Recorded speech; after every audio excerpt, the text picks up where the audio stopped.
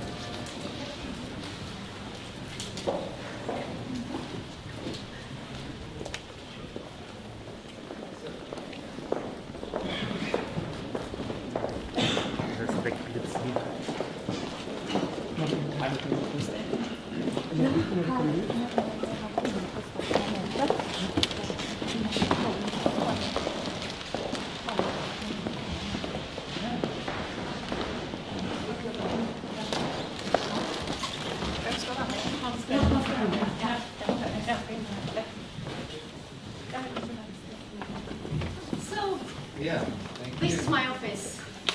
Wonderful. And it was really so I'm quite new in it. And I've got the best view right up to the castle. So please sit down and we can introduce ourselves, or I can introduce.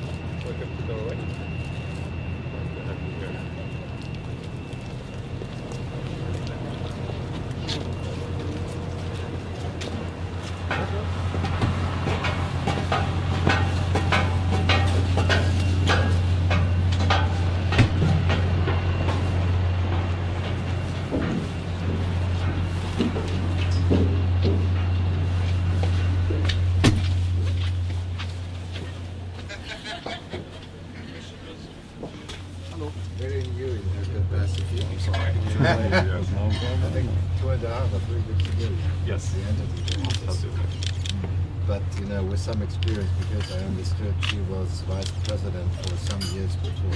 She's quite experienced in the parliament. Guten Tag, Neben. Der Bundespräsident!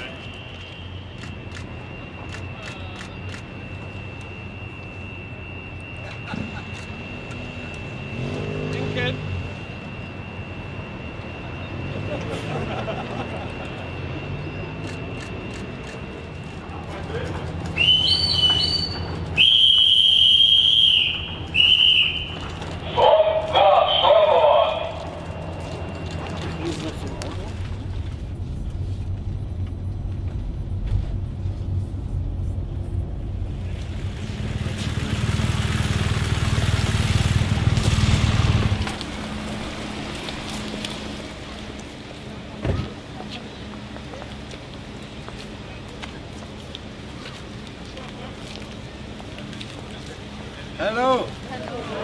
Guten Morgen! Herr Bundespräsident, ich wollte hier stehen. Hallo. Herzlich willkommen. Schön, Sie zu sehen. Wir freuen uns sehr. Das ist eine wirkliche Ehre. Also wir können es gar nicht fassen. Geht ihr in jeder Pause raus? Ja, ja. Und was macht ihr dann am liebsten? Spielen. Und was spielt ihr? Hier Fußball, ne? Kicker? Und Fußball? Ganz viel Eier. Nö.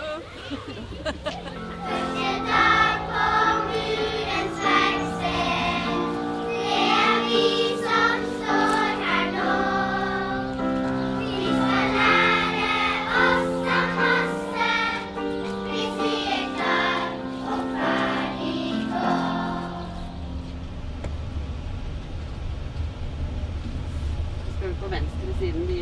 Vi kom, ja.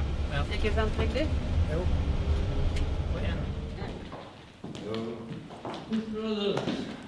Welcome. Welcome. So good to see you. Thank you. Thank you so much for receiving us. Thank you.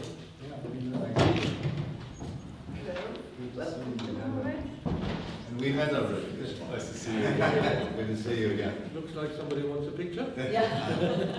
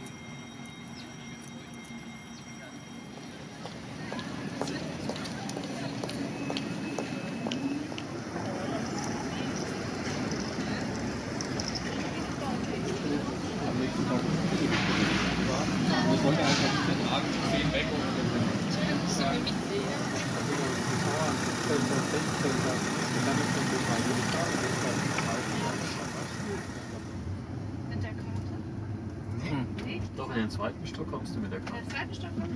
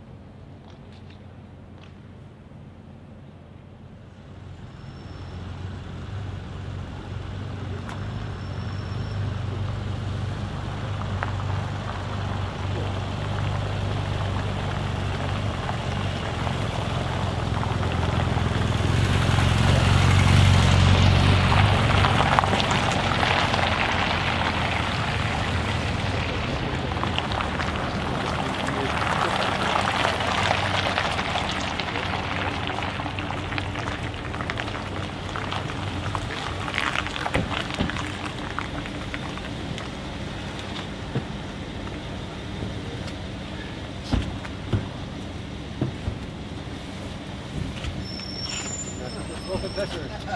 My friend. So good to see you. Very happy to see you after so many years. So, please. Thank you.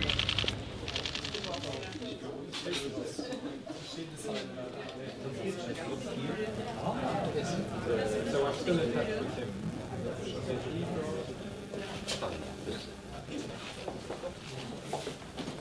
Hello. Hello. They're familiar faces. Hello. Please.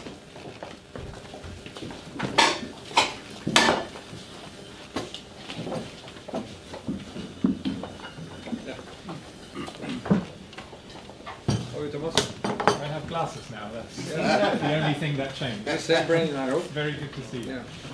Ambassador. Hello. Well, Mr. President, we had a good start. Let me formally welcome you to the Prime Minister's office. I said that for me it is of special significance that the first guest I received in this office. How was it?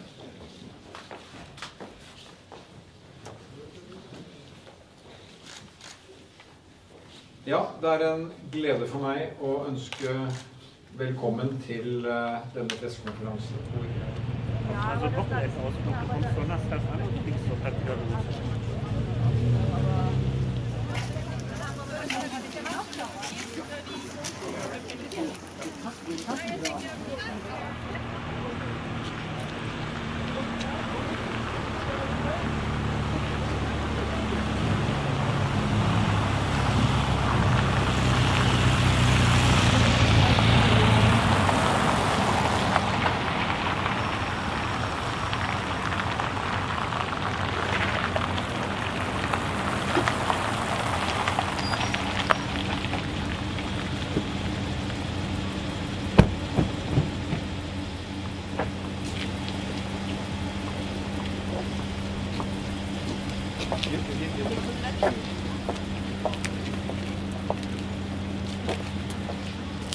Oh, hello.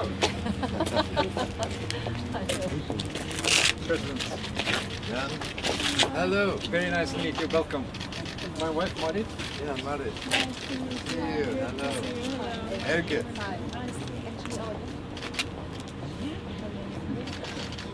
She just told me.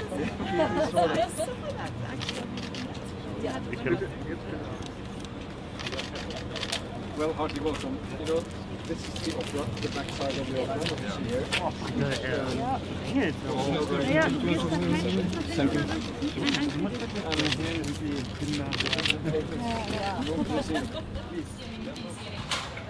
When I said the third floor would be Neben. It's just beautiful.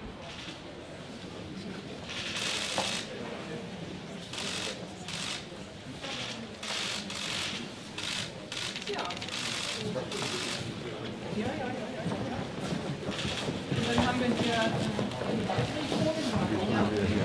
auch ein Teil, das steht rein nicht. Ja. Ich habe auch Absicht so offen gemacht, dass man Dinge normalerweise hat. Aber hier haben wir ja.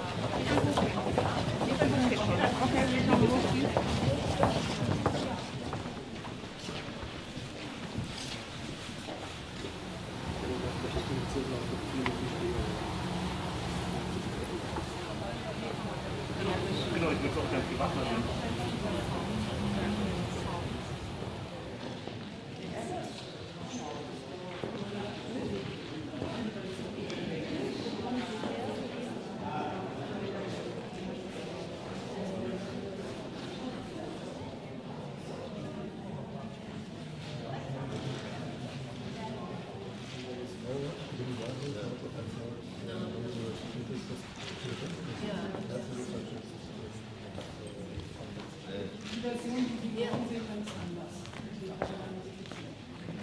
Und dann natürlich, also das Hauptwerk ist die Sonne.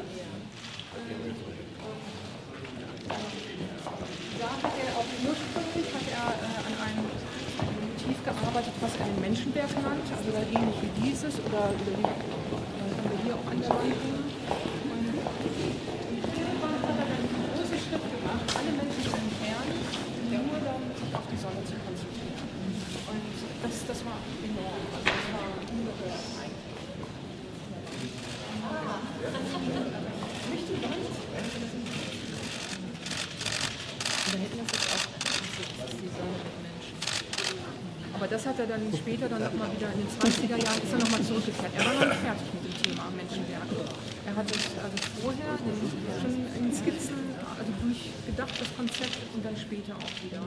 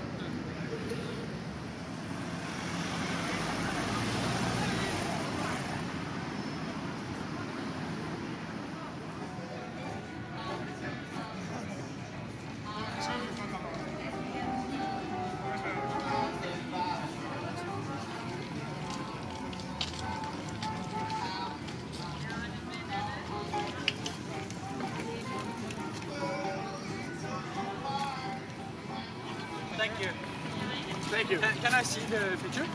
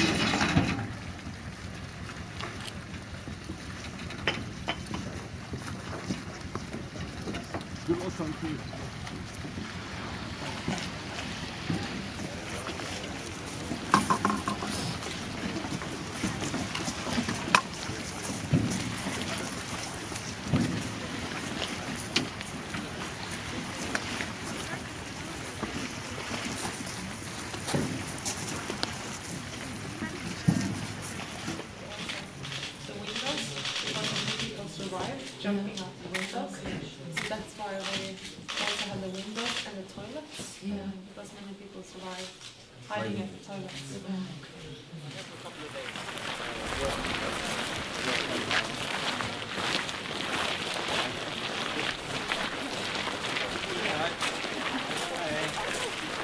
So these are among those are here for the today. Hey, good morning. Good morning. Hey, good morning. Good morning. Hi. Hi.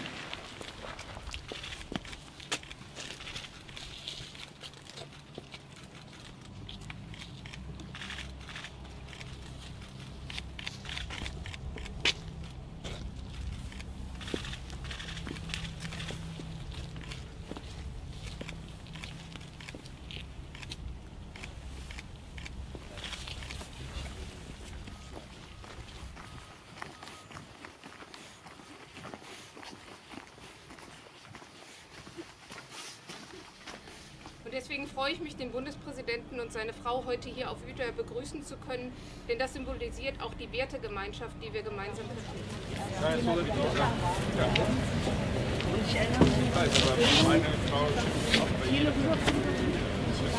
It has become very much warmer.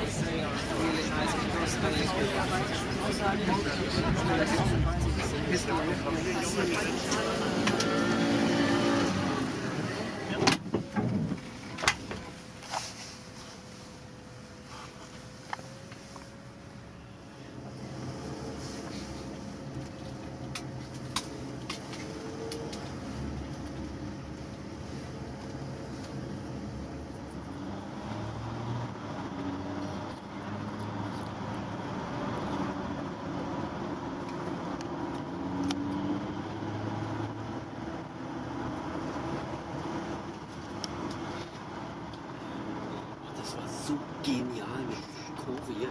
So.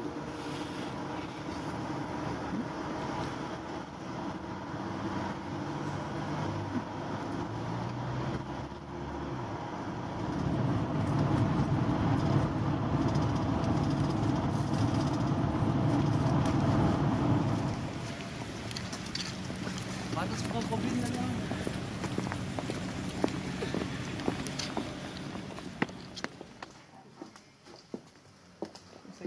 Nej, jag kan det ha den här.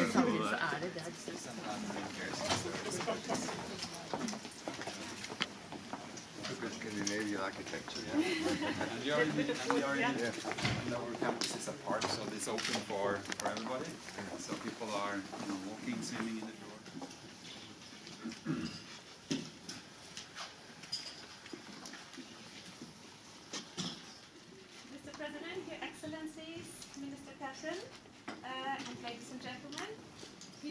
and welcome to Nürnberg and BND's headquarters on yours.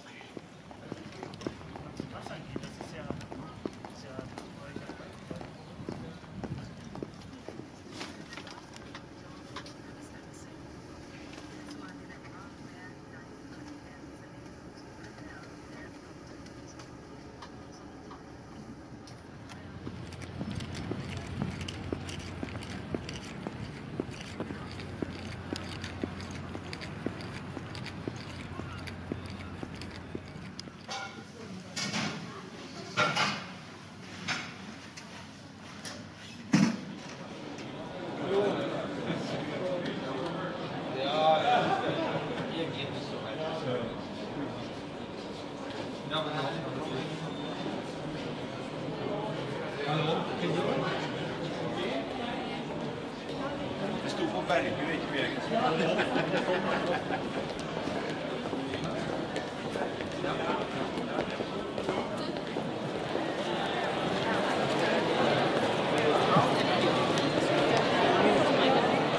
Jetzt nochmal.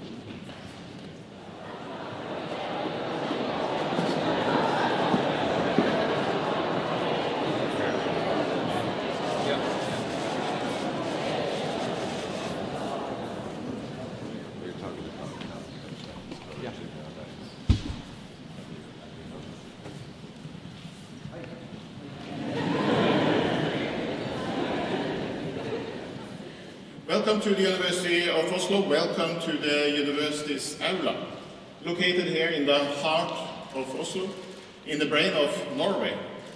It is the center for a university that for 210 years has contributed to building, challenging, shaping Norwegian society. It is a great honor for me, as Prime Minister, to welcome to this forum the President of the Federal Republic of Germany. We have a history that we need to understand, and Norway and Germany have demonstrated how we can move forward based on lessons from history. This afternoon might be an example that this discussion should not be limited to experts, but that we have to conduct it in a sensitive way that we have conducted inside the civil society. People who are hateful on the internet, they say, I just use my free speech. Yes, they do. But why are not anyone answering them? We have to use our free speech to defend what we see in our society as important. And if we are silenced, then they are getting to decide what is important. So the words and understanding that we are our democracy, so we need to use our free speech to protect that.